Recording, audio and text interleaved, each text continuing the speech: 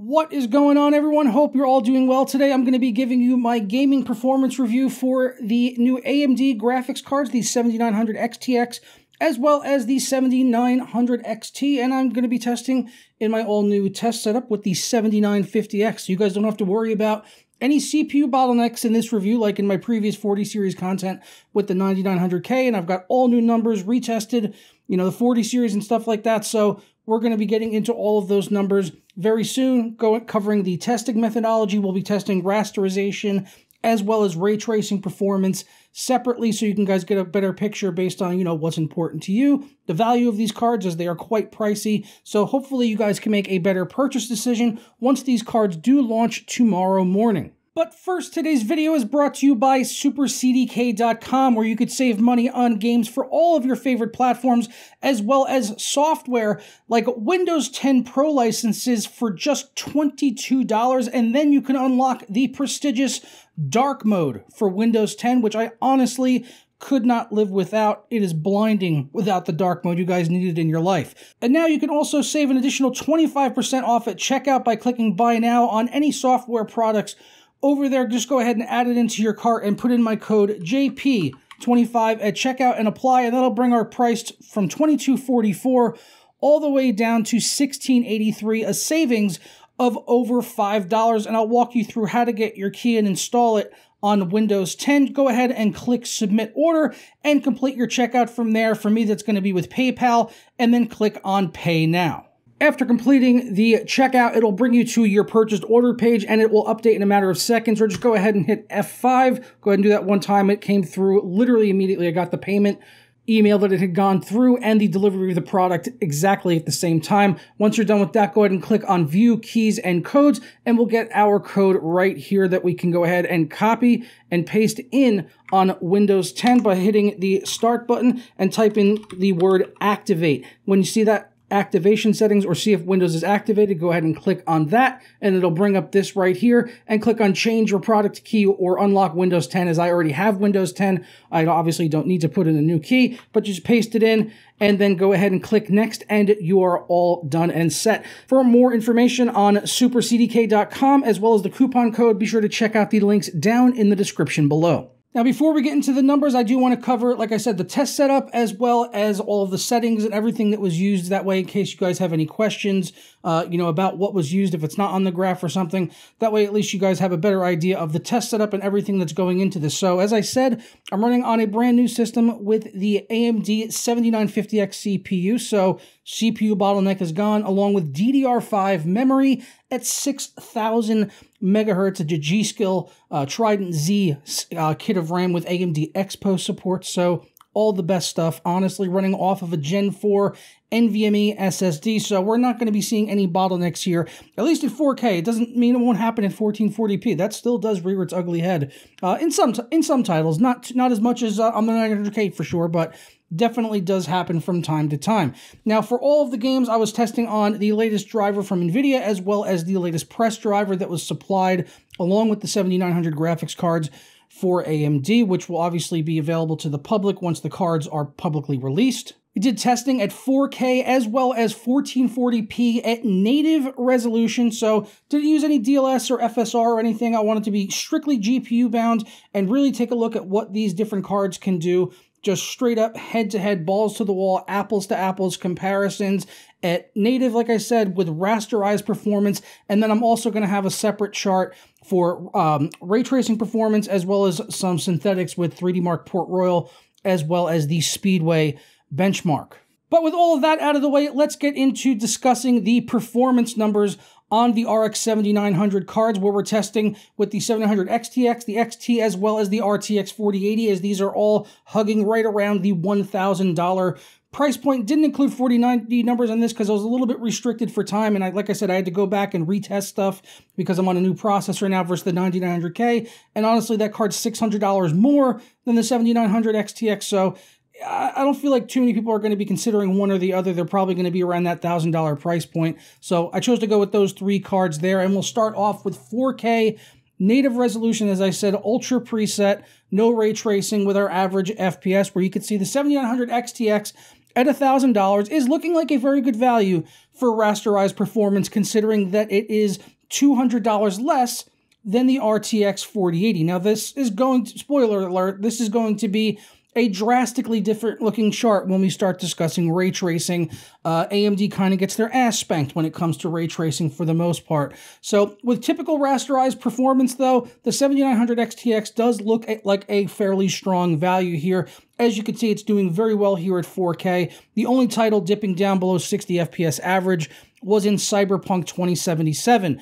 But the 700 XTX got an average of 98 in Assassin's Creed Valhalla, while the 4080 got 92 FPS. So a little bit faster for sure, and considering the fact that it's $200 cheaper, really nothing to scoff at, although NVIDIA does have some other features that AMD does not have to offer.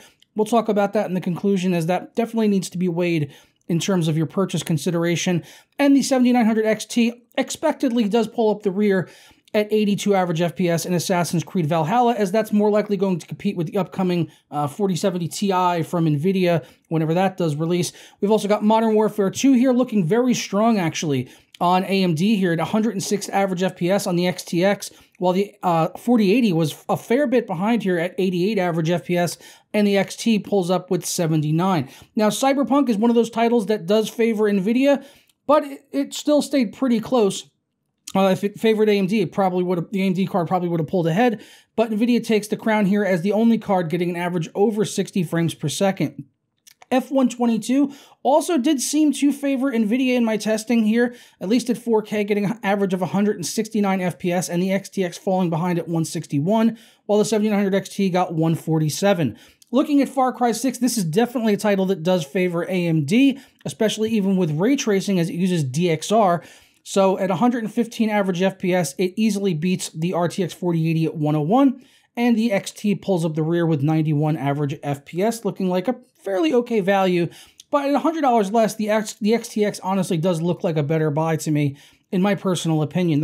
At Horizon Zero Dawn, again, that leaned towards NVIDIA, with the RTX 40 getting an average of 110 FPS versus the 99 of the XTX. Guardians of the Galaxy also did seem to favor NVIDIA in this particular benchmark, with rasterization getting an average of 130 versus the 108 of the XTX, and the XT not too far behind at 101, and Watch Dogs Legion did seem to go pretty well for AMD here, getting an average of 88 FPS, and the 4080 getting an average of 81. Also, go ahead and put the 1% lows up on your screen here and leave them there in case you want to go back and check them out.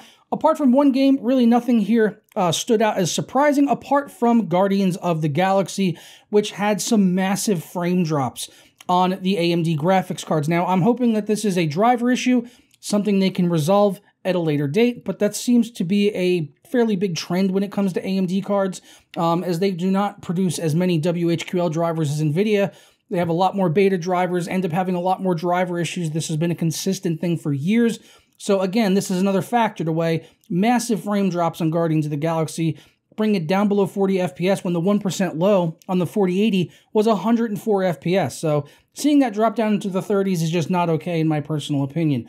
Moving things over to 1440p, you could see any one of these cards is going to be an absolute monster for you if you decide to pick it up for 1440p, which could very likely be the sweet spot, especially for people that may not want to use something like DLSS or FSR to be getting solid frames, and especially if you're considering any sort of competitive gaming scenario, like in something like Modern Warfare 2 or some other titles out there. Definitely 1440p is going to be a great place to be for some high refresh gaming on any of these cards, but still very, very pricey, honestly, if you're going for 1440p gaming, especially when you see some titles like F1 2022 going at well over 200 frames per second on all of these graphics cards, but still things stacking up fairly consistently to what we saw with the 4K numbers here, just getting higher numbers here really at 1440p, as we're still at native res and not using any ray tracing. And I'll go ahead and put up the 1% lows here now if you do want to go through those one at a time. Once again, though, Guardians of the Galaxy, some strong 1% low performance for NVIDIA, while on the AMD cards, it tanked really, really hard again on the Guardians of the Galaxy test. So that's something to be aware of. You know, it could happen if you're really wanting to play Guardians of the Galaxy. It had some big frame drops in the benchmark on that one. Now, I want to move also into some ray tracing testing, as this is, you know, modern technology. It's been around for a fair few years now, And it's starting to become easier and easier to run, especially on the latest NVIDIA RTX 40 series. When you consider things like frame generation and using DLSS, it's going to be viable to be able to use ray tracing in a lot of games moving forward. So it's something that you're probably going to want to factor into your purchase. Even the cynical people out there that say they don't care about ray tracing, at some point you're going to have to probably care. And if you're willing to spend around $1,000 or more on a graphics card, I have to think you're going to want to use ray tracing and all the nicest features. I mean, that's just the way I look at it personally. And when it came to ray tracing performance, NVIDIA wins very heavily here, apart from in one title, which does utilize DXR. So that's Far Cry 6 there, which the 7900 XTX did win out with an average of 92 FPS. But the 4080 only lost by 5 frames per second, which was closer, I believe, than any of the other 4K numbers there where it was trailing behind. So the 4080 looks very strong in ray tracing, while AMD themselves still have a lot of catching up to do. As you can see in all of the other games, NVIDIA is almost doubling their performance in some cases. I mean, in Cyberpunk, it's pretty embarrassing, honestly, to see 17 frames per second on a brand new $1,000 graphics card. Well, you know, NVIDIA is not doing anything spectacular there either at 29 average FPS. You could bump that up if you were to use DLSS or FSR on either one of them. But with NVIDIA, you could also utilize frame generation, and that will definitely take you well over 60 frames. AMD does have FSR 3 coming at some point, which is going to be similar to frame generation, but it's not coming till next year, and we don't know exactly when. So right now, it's really just on a promise, and yeah, that's what it is. F122, again, 4080 pulled up by 20 FPS here, roughly. Guardians of the Galaxy, another strong showing for NVIDIA in that title, unsurprising.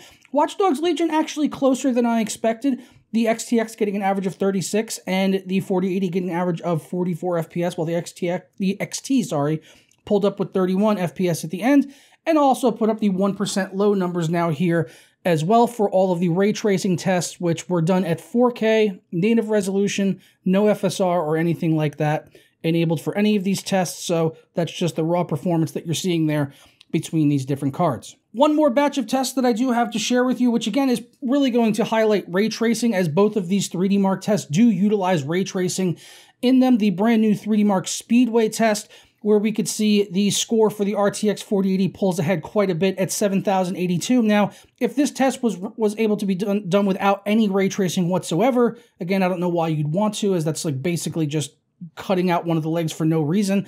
7,082 versus 5,214. But if there was no ray tracing, I'm sure the XTX would be running faster than the RTX 4080, but we are using ray tracing because it's 2022, and ray tracing looks very, very hot. And the 7900 XT got a score of 4,398. Moving over to 3D Mark Port Royal, which is also, again, another ray tracing test. Pretty similar story here. The 4080 pulls ahead at 17,067, the XTX at 14,272, and the 7900 XT at 12,898, and that's all on the graphics score only. All right, so you guys got to look at the numbers there. Please let me know down in the comments below what you think of the gaming performance on the AMD RX 7000 series of graphics cards.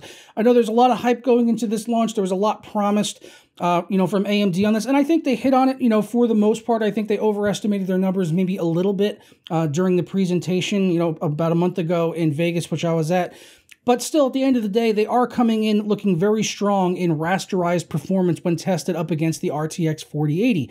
However, that is not the full picture. Even though they're $200 less and they're doing very strong in rasterized performance, they still don't win in every game when it comes to rasterized.